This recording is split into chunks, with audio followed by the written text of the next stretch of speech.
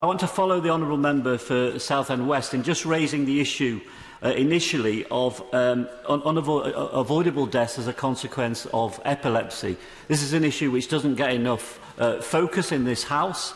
It causes a great deal of distress for obvious reasons to many, many families. There are 21 epilepsy deaths each week in the United Kingdom.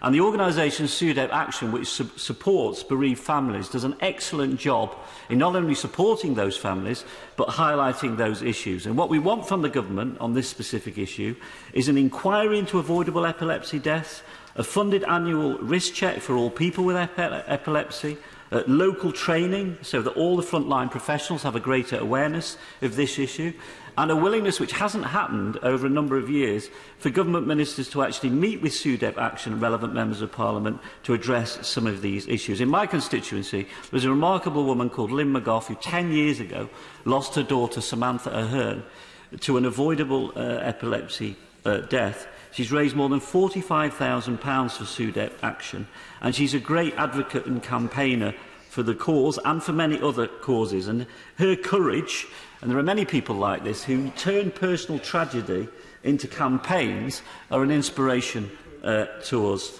all. Mr Deputy Speaker, as we speak here today, there is a very real risk that the English Football League are about to give Bury Football Club notice that they're going to have to leave the league. So I want to use this speech today to say to the English Football League, will they sit down with myself, the Member of Parliament for Bury North, and the club to do everything that we can. This is a whole series of administrative issues to prevent that happening. This would be a devastating blow to the town of Bury. When we come back, Mr Deputy Speaker, I hope to be in a position to confirm that we have submitted a bid to the government for a new secondary school in Radcliffe, in my constituency. It's a scandal that that community has not had a secondary school now for well over 10 years, but we're making tremendous progress in being able to submit a bid to the government. I hope the government will look upon that favourably. Likewise with Prestwich Precinct, where we're making a bid to the town centre funds that the Department for Communities and Local Government administers. Mr Deputy Speaker, I want to briefly touch on the issue of anti-semitism, because it's important to say that not only has this ruptured the relationship between my former party and large sections of the Jewish community, but the consequence of that is that the majority, and this is not an exaggeration, of Jews in the United Kingdom fear they will not feel welcome in this country if my former party, under its present leadership, were to win an election. And therefore I ask members who are still members of that party in this House to understand the impact of that on people's everyday lives and their duty to send different messages to the Jewish community in this country than they've been sending in recent times. This is a very, very serious issue. I also want to raise the matter of Nazanin Zaghari-Ratcliffe. I had the privilege of meeting her husband, Richard, as many others did, outside the embassy. The way Iran has behaved is absolutely scandalous. Iran, whatever we say about wanting to stay part of this nuclear deal, is a rogue state. It continues to fund and encourage terrorism around the Middle East. And then, despite this country staying in that nuclear deal,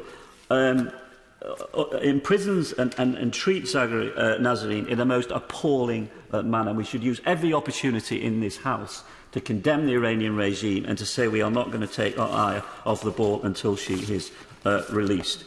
I also want to raise briefly the question of HS2. What I've discovered in recent weeks about HS2 is shocking, Mr Deputy Speaker.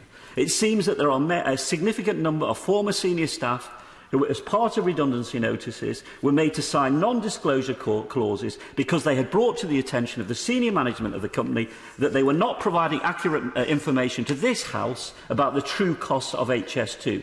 People were marched off premises, people were made redundant purely because they were whistleblowing and saying that this House and the public were being misled about the costs. I urge the Government and the Department for Transport to come totally clean and be transparent about this issue, because if they don't come clean, we're going to drag this information out of them in terms of what I believe is a public scandal.